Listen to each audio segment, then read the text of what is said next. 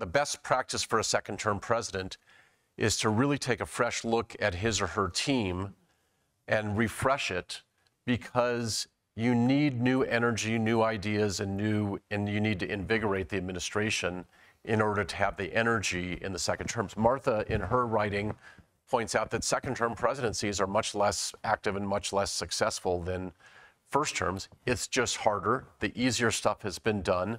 And the country tires of the president in the second term. It's happened to the last number of second-term presidents. So it's hard to predict what Biden will do. I would say best practice would be to take a very hard look and to refresh.